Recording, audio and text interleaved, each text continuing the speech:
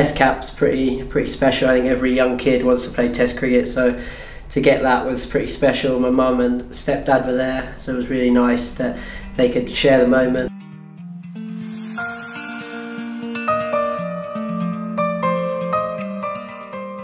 I was 21, I was on the YCs in London, and Phil Simmons, the coach, just rang me up and picked me for a 4-day game against Namibia, and then the week after against Canada.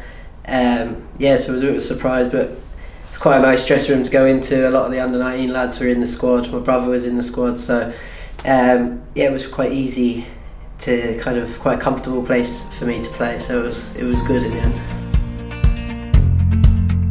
Such a big moment for the country really, and all the young kids in Ireland, they don't have to worry about coming over here and trying to make a career now. There's first class cricket there, there's full-time jobs through playing cricket, so it's been amazing for people like that, younger kids, young girls as well, which is even more important at the moment. So yeah, I think as long as they can keep it up, start winning a couple games, that would make it even a bigger sport in Ireland.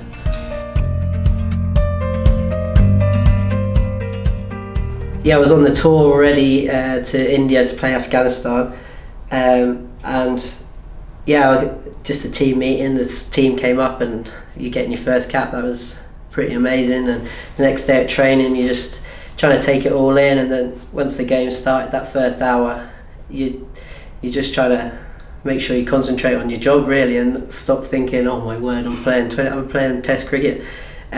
So it was pretty cool, but it's all a bit of a whirlwind. The game was a bit of a whirlwind. We lost in 3 days, but it was still amazing really, now to look back on it. Oh, there's a big outside edge. Yes, good look at bowling wide off the stumps there, around the 40 stumps. There's a little bit of movement away from the batsman, searching for that edge. It's getting a thin part of the outer part, and a very good look at bowler. Asghar Khan, the dangerous man, gone for 67. It's Durham offered me a 2-year contract, and then Cricket Ireland director of cricket came over and had a meeting with me, and it was all looking quite positive, and he said, I'll let you know if we're going to offer you a contract or not. Ended up they didn't offer me a contract, so the kind of decision was made for me, but I was always swaying towards Durham, just kind of now with the family and stuff. It's harder to travel, and like the last couple tours have been quite tough, like mentally. So it was pretty much going to be Durham, even if Ireland did offer me a contract. But it was a tough decision. It's hard to leave Test cricket behind and go into World Cups and things like that. But playing for Durham for me is one of my proudest moments in my career.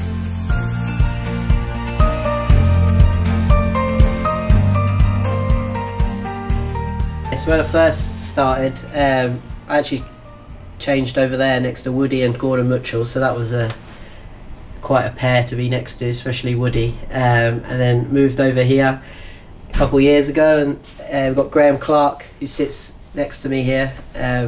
He's quite a good neighbour really, he's not too smelly or too messy. And then we had Ryan Pringle here, who was smelly and messy, but obviously he's left, and his best mates moved into his grave, so Ben Rains moved in, so new neighbour for the next season, so that could be interesting. But yeah, it's a good spot here, you can watch the cricket and sit down, and apart from all the lads like to kind of come over here and watch the TV when it's raining, but yeah, I'm pretty happy in this spot.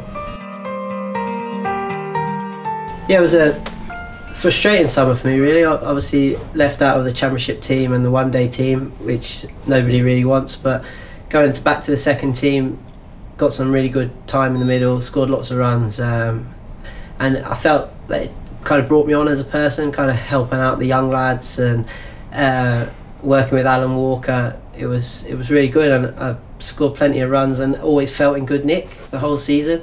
Just when I played in the first team, the few games I played in the T20s and things like that, just didn't take my opportunity really, and I think that's one thing that I need to work on this winter, apart from technical things, is when I do get my chance in the first team, is to really take it with both hands.